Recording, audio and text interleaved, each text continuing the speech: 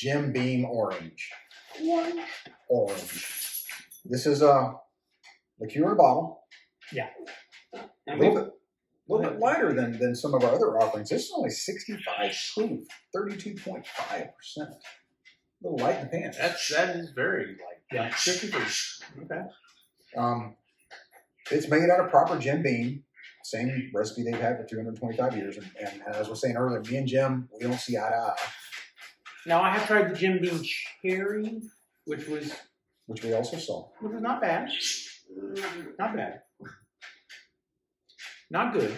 They claim this is a perfect mix of orange and bourbon with hints of vanilla and oak. They suggest mixing it with soda or enjoying neat, which is what we'll try first. We're going to enjoy it neat. Because we're crazy about it. I'm not sure. Is Jim Beam, is that a Tennessee whiskey or is that just a... No, it's just a bourbon? Yeah. I believe so. I honestly don't know. The sound of quality. Plastic. And how much was this fine offering? I think this was $13. Yeah. At a local liquor store.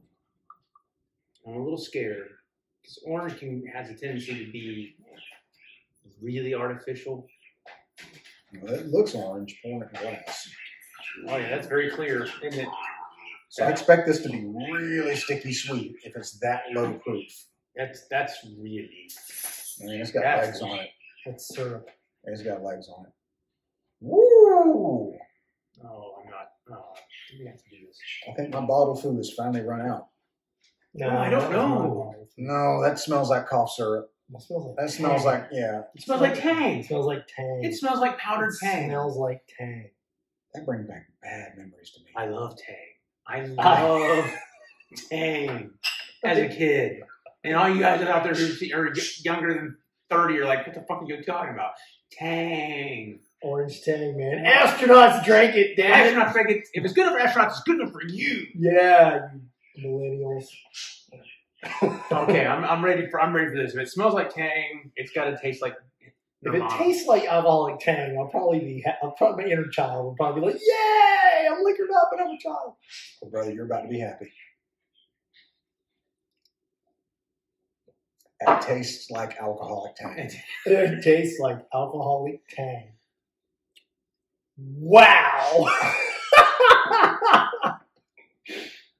That's awesome.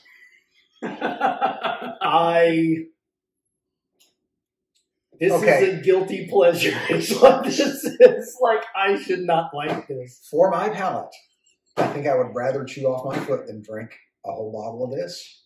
But I could very easily do that. Yeah. Chew off your foot or drink the whole bottle? Drink the whole bottle. Drink the whole bottle?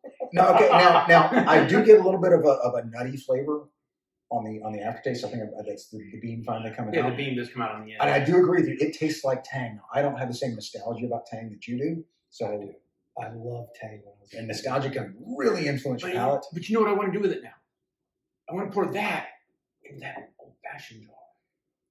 Okay, another thought. If you had some of this and a little bit of half and half or coffee creamer, and then a little nutmeg on top, it would taste like a dreamsicle.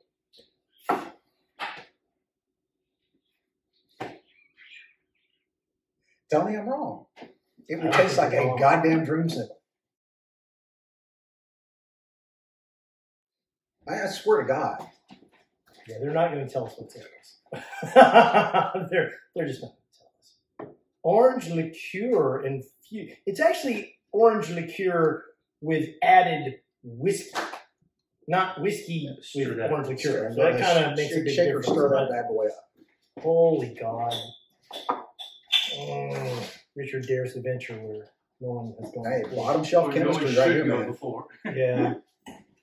Taking a bullet for the team, man. That's what we do. I've fucked around with cheap alcohol enough that I can pull some alchemy every once in a while. Now that, in addition, maybe a little bit of egg white and shake it for about 30 to 45 seconds so it'd be nice and thick and foamy.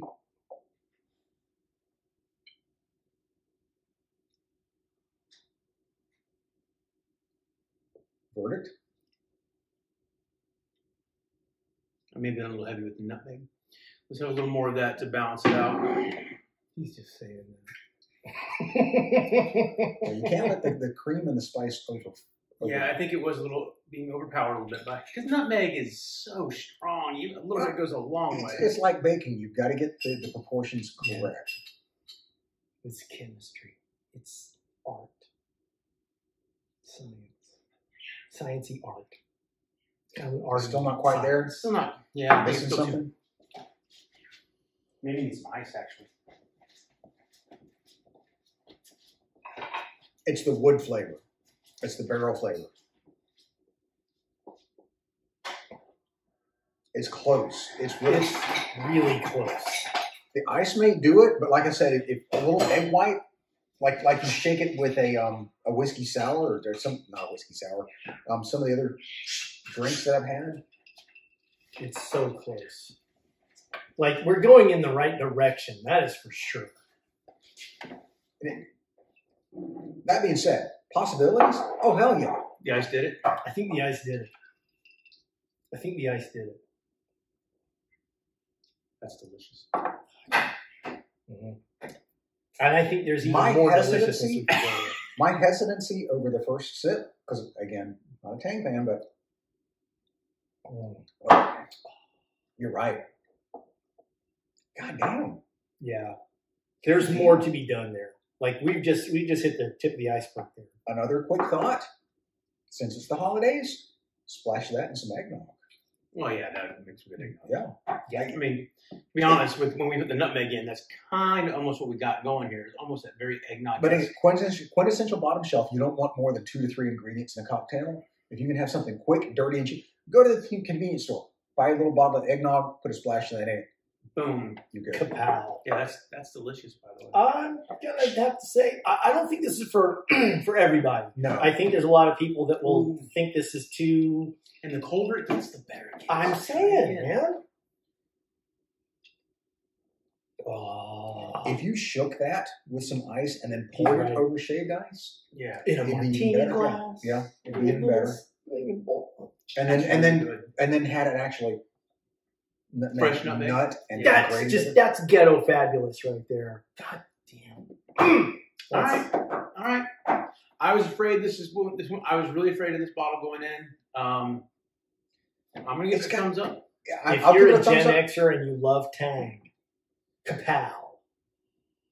That is so eerie because as we were speaking earlier, it's identifiable immediately as orange, but it's not an organic orange. It's the fake orange. It's a fake orange. orange of Tang. It's- It's Tang. It's 10.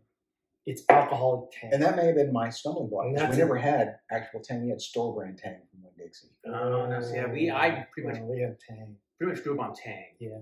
Although the grape Tang never really grabbed me. I never even saw the grape Tang. They had grape Tang for a little while and it just wasn't that great. I didn't like it. But regular old orange Tang, goddamn right.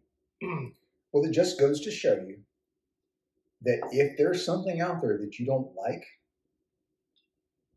it's kind of like Tetris. If you put it in the right combination with the right ingredients, it works. Yep. Thumbs up. Thumbs up. And belatedly, I'll give it a thumbs up too, even though it's not to my palate. But it works. That in particular, that really works. Well, the fruitcake one wasn't really my cup of tea either. Yeah. But it wasn't bad. Things don't have to be what you like and still to be good. If I were at They a don't- party or a family get together, especially a holiday, because this is so holiday, Yeah. and someone gave me a rocks glass with that in it, with some shaved ice, brother, I'm there. Yeah. Oh yeah. Absolutely. If somebody was passing that out as cocktails at a holiday party, you would not even think twice. Yeah, you could hand that to the wife and say, here, there you go. Get your rosy cheek. In fact, I'm going to go do that right now. See you next time.